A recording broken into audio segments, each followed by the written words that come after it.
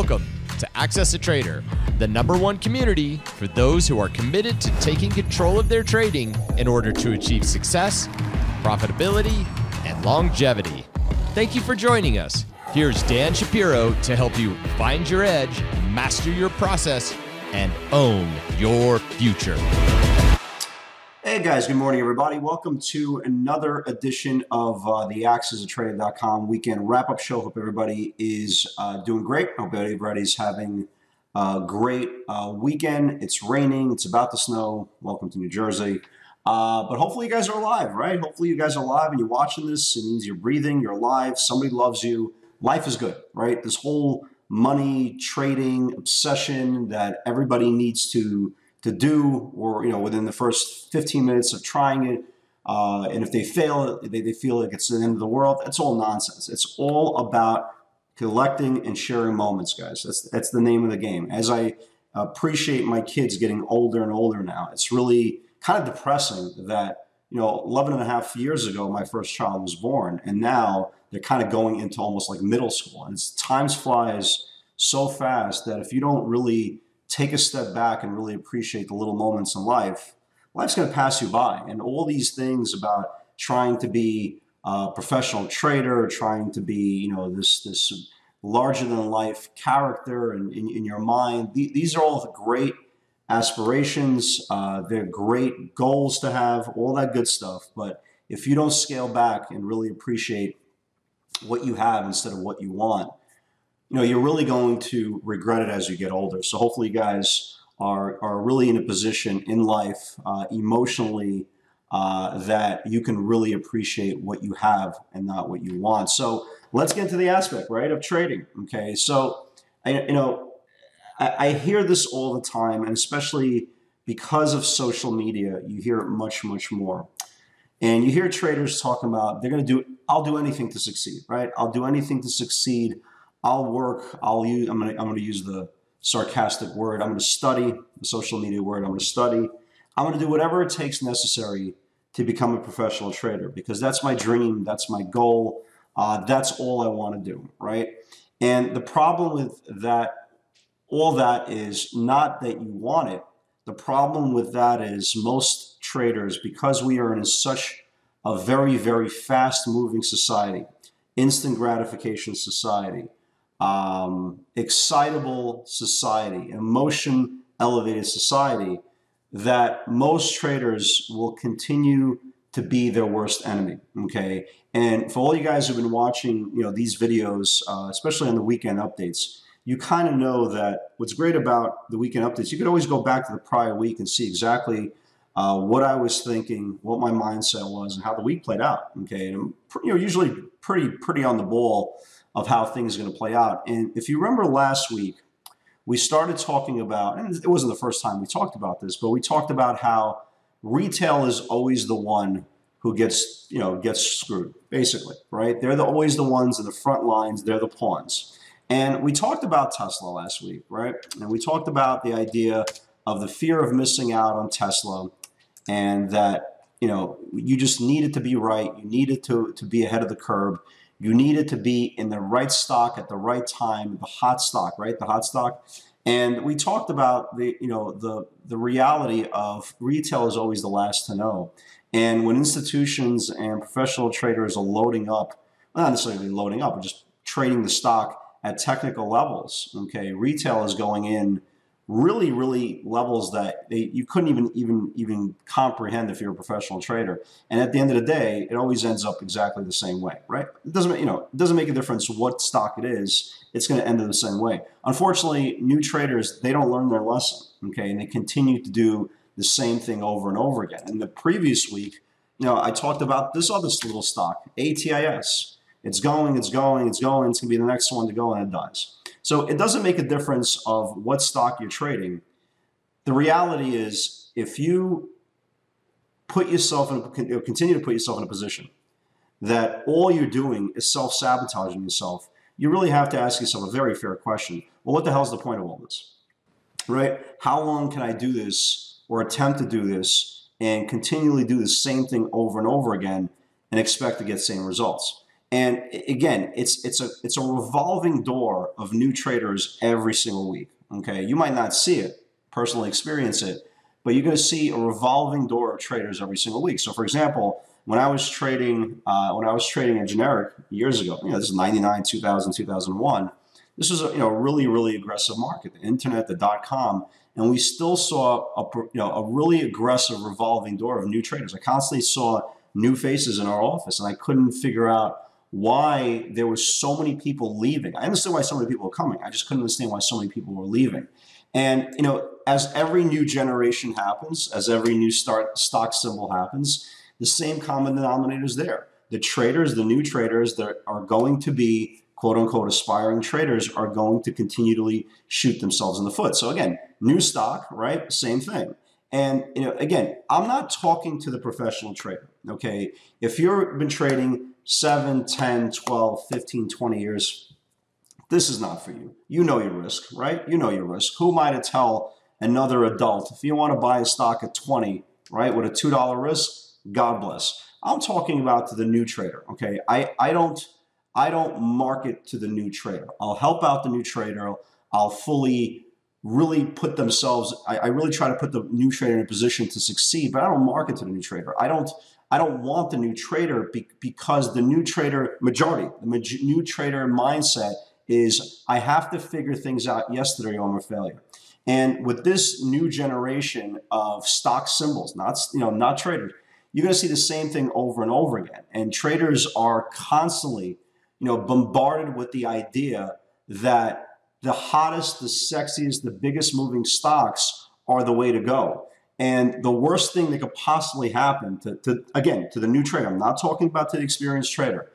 The worst thing that could possibly happen to a new trader, chasing one of these stocks up, that you actually make money. Okay, it's the absolute worst thing because what's going to happen is you're going to think it's normal. Okay, and the problem with thinking something is normal when in reality it's not, okay, is you're going to give it back. It's like going to the casino and your first time gambling, you make $1,000, $500, $300, whatever the case may be. All of a sudden in your mind, you think this is normal. The problem is if you really go back to casino edge versus the player edge, you're going to see the casino is going to win 9.5 out of 10 times. And the problem with the new trader making money on one of these plays, okay, is they're going to think it's normal. They're going to go back. And in time, it might not happen in the next trade.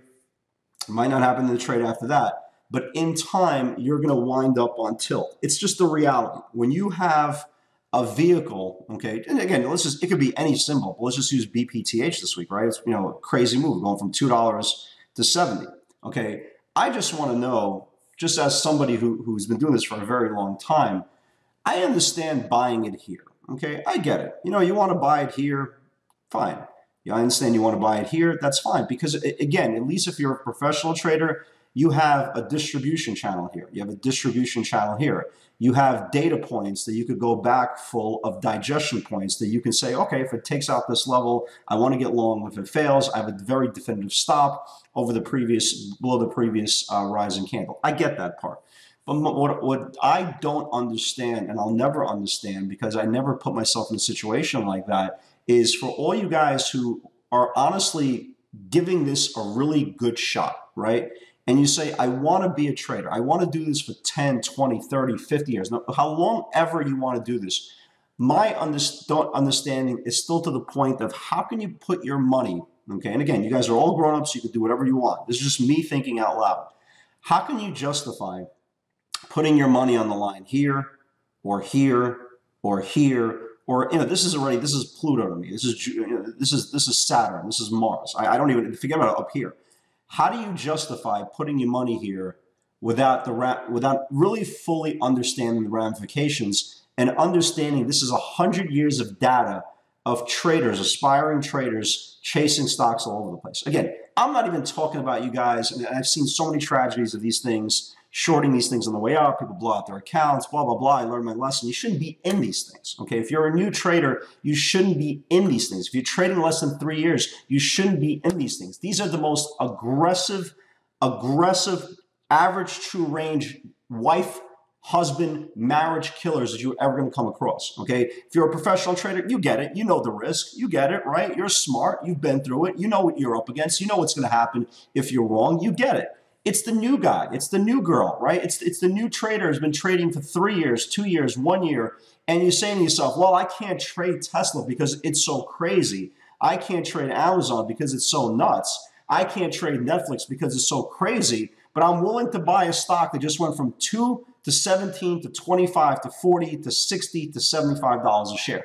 And if you don't see something wrong with that, okay, again, if you don't really acknowledge that something's wrong with that, there's nothing that you could learn or quote unquote, borrow the word social media study, okay, that is ever going to put you in a position for longevity. It's the fact. You don't have to agree with what I'm saying, but you know I'm right, okay? You know I'm right. For all you guys who had great success with a stock like a BPTH, I'm not even talking about this one specific. You see the same pattern going every single week, every single year with the hot stock of the day. So for all you guys who are sitting there and really saying, I'll do anything to be a professional trader. I will study my ass off. I will do anything. I will look at charts. I will backtest. And then as soon as you possibly get that first opportunity to trade, and I use that word loosely, to trade a stock that's just gone from 2 to 8 to 12 to 25 to 30 to 40 to 60 to $75 a share,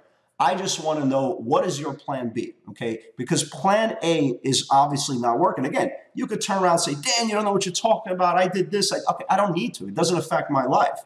I'm speaking to the trader who emails me 30 times a week and says, well, I don't understand what I'm doing wrong. I bought the stock at 9, it went to 12, and now it's at 6. Just listen to what you're saying. Take a step back and listen to what you're saying, and then really think about, break down your words. And again, trading is all about methodical, boring, right? Methodical, boring process. Predictability, right? High probability. Defending your capital like it would be your children, okay? Putting yourself in a position that you're going to trade 20, 30 years from now if that's the case. But unfortunately, people don't look at it that way. They're looking at it as the hot stock of the day. I have to get in. I know it's going to go higher because somebody told me it's going to go higher, right?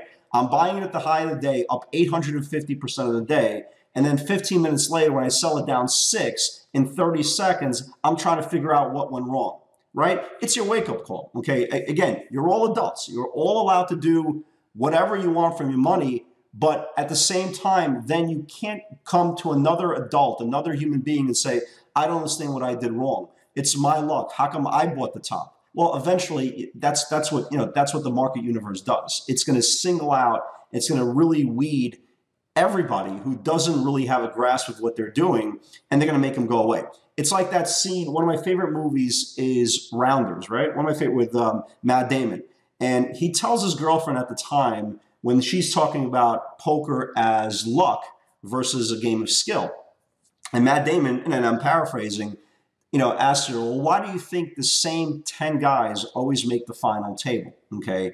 Trading is exactly the same thing. If you notice, the professional traders that survive 10, 15, 20, 30 years, they found their edge, right? Or they're working on their edge, or they're constantly trying to improve their edge. They're not going to go out and put their money on the line on something that they don't have complete control of, okay? And when somebody looks at me and says, wow, Dan, I can't believe you're saying that because you trade the most aggressive stocks in the market, what the most ironic part about that statement is, even though like a Tesla, a Netflix, an Amazon, a NVIDIA, a Roku, a Square, yes, they're very, very aggressive, but they're completely controllable because, again, the majority of these trading vehicles are not representing retail. And that's the key. So when you have a monster option sweep of $500,000, $1 million, $2 million, $3 million on a single sweep, you're going to see aggressive institutional buyers come in right after that. And especially when it confirms a pivot, it's going to explode. It's going to really, really fly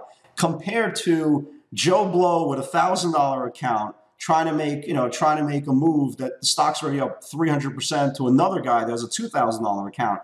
And you're in the process of jumping over each other with $2,000, $3,000 accounts. This is all retail. And at the end of the day, as we talked about in last week's video, retail gets slaughtered every single time. So if you want to be a professional trader, and you know, if that's really, really a goal, I mean, at some point you have to wake up. I mean, it really has to wake, you really, really have to wake up. And everybody uses the word trade your plan your trade. What is your plan? Like, what is your plan? Right? What is your plan here? What are you trying to accomplish here? We have a macro universe of stocks, very, very aggressive, for the most part, upward bias, aggressive bias, bull market for the last X amount of years, right? What is your plan with this? Do you realize if you close your eyes, right? If you close your eyes on an uptrending stock on beta, right? Just close your eyes and just bought the stock at the high of the day, you would have a completely higher win rate than buying than trading something like this on the most part. Just think about that logically. I would never advise anybody to do so, but that's kind of the point. And you know, at some point in your career, guys, and I say this, and we'll kind of move on from here.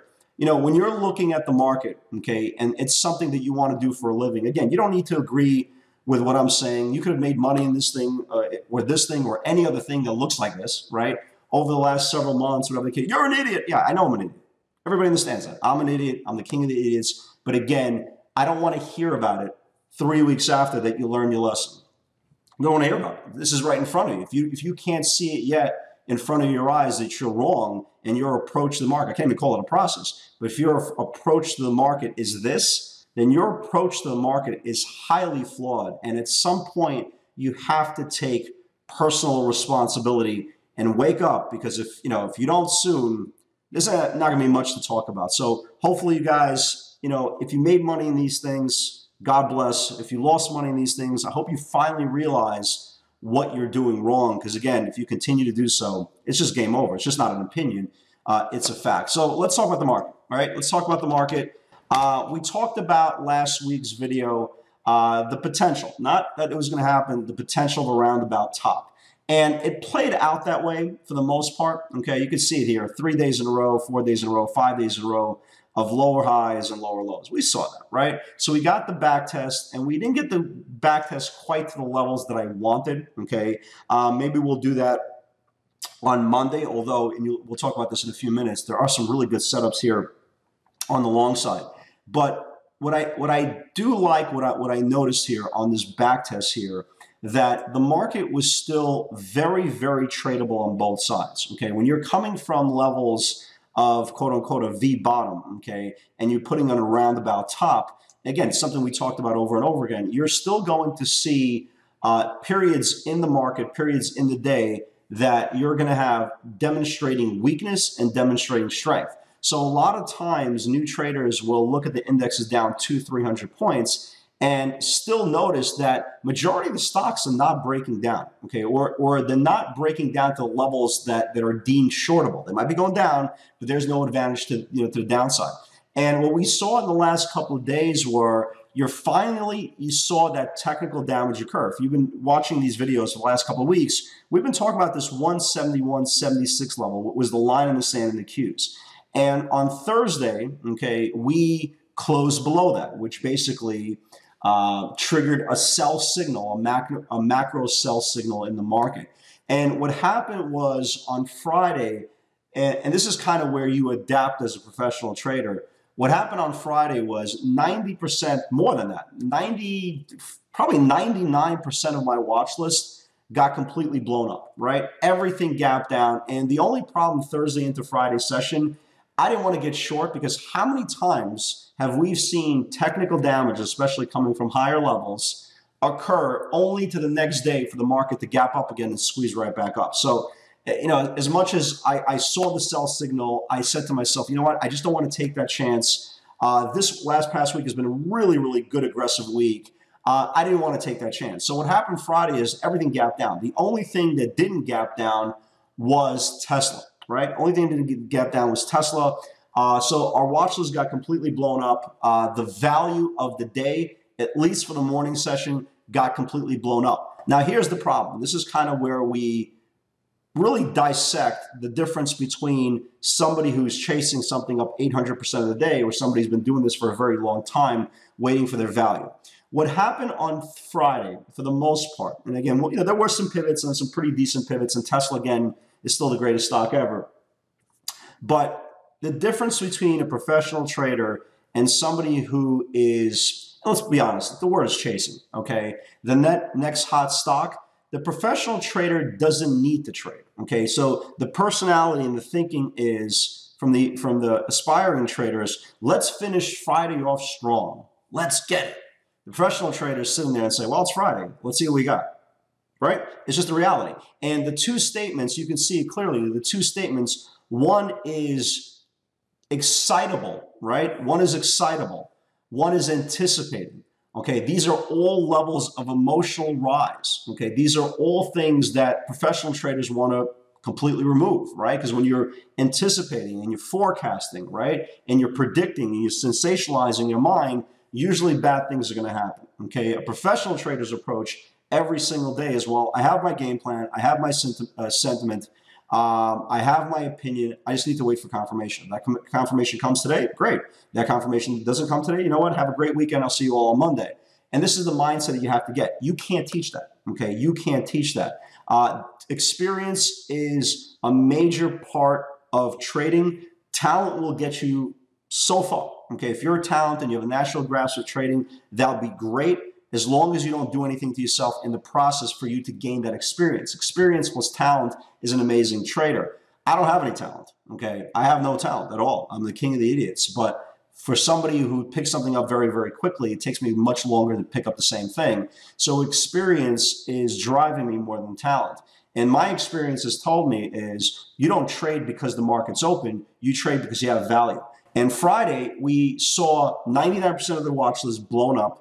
No value left in the market. And by the way, we still didn't see any fear to get the market even lower to the levels that it needed to be. So we had a choice. You know, we had a very, very specific choice. Either sit there and participate in stupidity and D-rated setups and G-rated setups, or we wait for our stocks, see if they confirm, and hope the volume is enough. Now, what we saw on Friday in the beginning of the morning, we started seeing very contracting channels. That's a very big no-no, especially if you're trading ranges, right?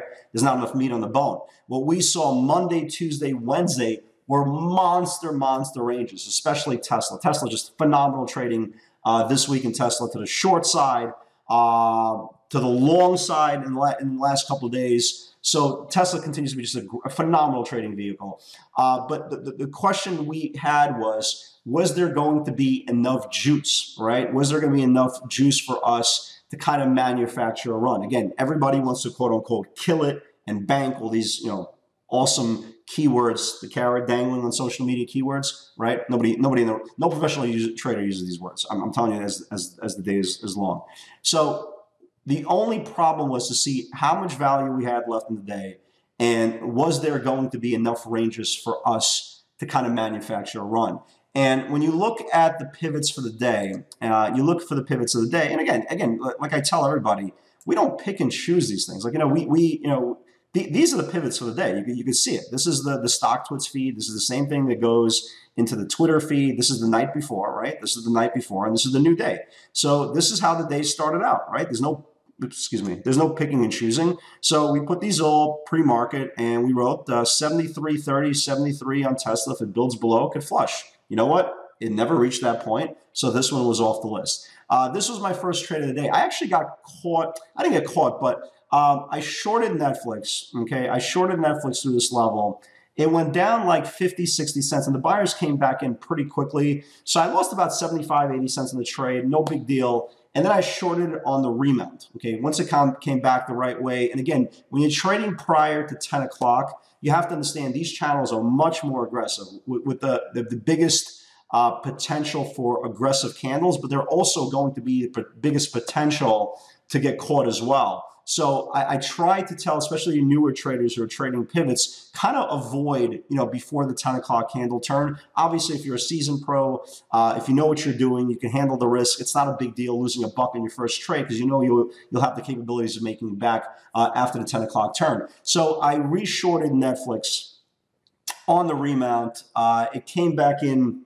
It went down like $1.60, $1.50 or so. So I got back pretty much all my money. So forth and so on. So that was fine. And then the market got slow. really, really slow. So I started sitting there, I go, okay, well, let's see what we got here. So Costco, again, Costco wasn't, a big move at all.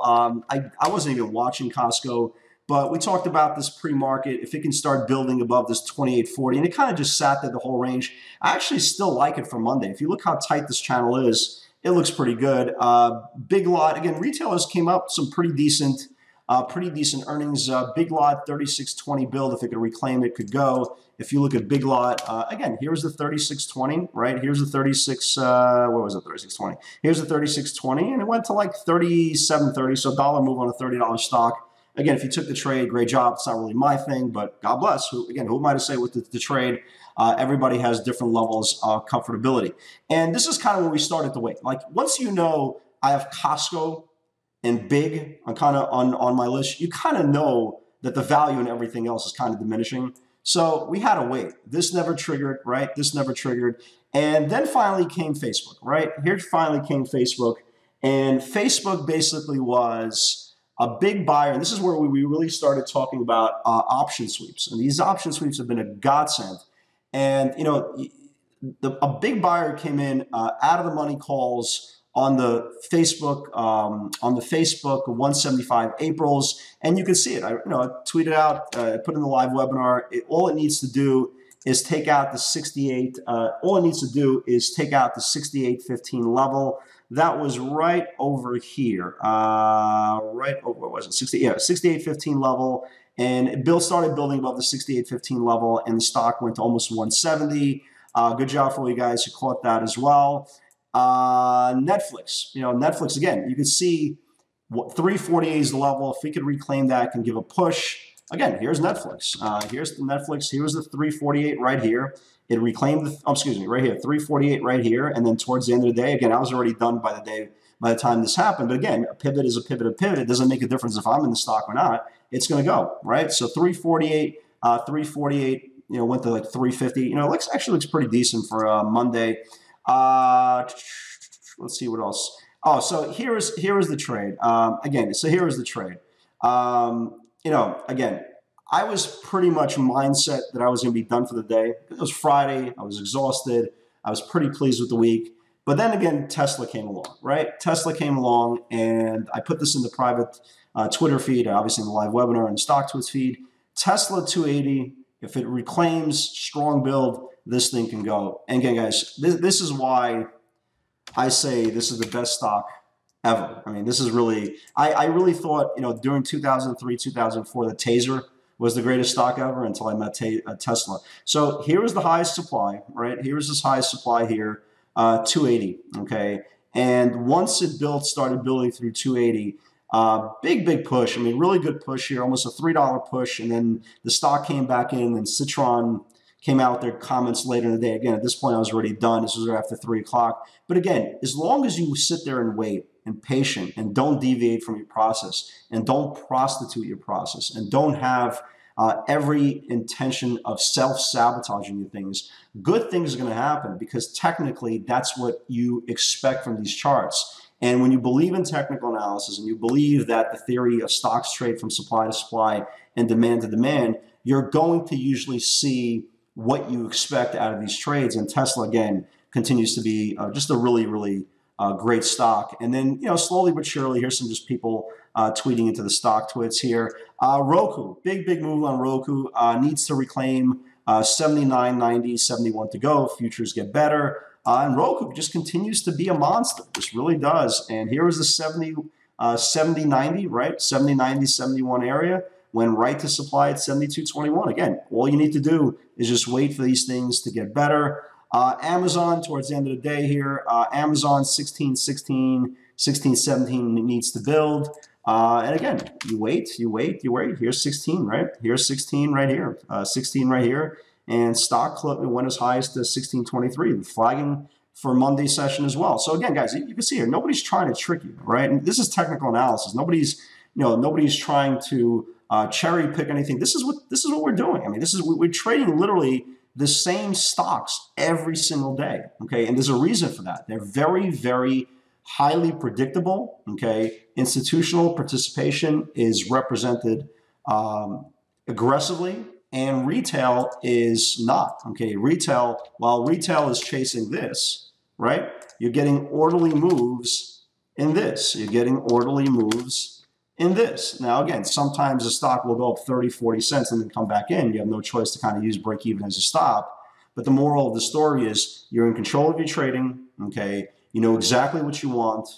You're participating with institutional bias, and you are trading because the market's giving you value, not because the market is open. So guys, my biggest advice to new traders, if you want to do this for a living, just smarten up. Again, Meyer often used to say that the greatest piece of advice he told me years ago. Okay, he didn't show me the holy grail of trading.